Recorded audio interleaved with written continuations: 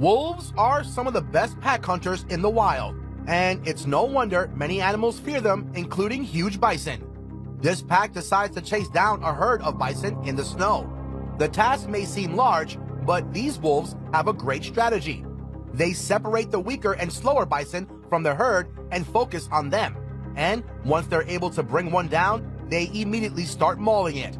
They eat this bison alive, a slow and bloody process.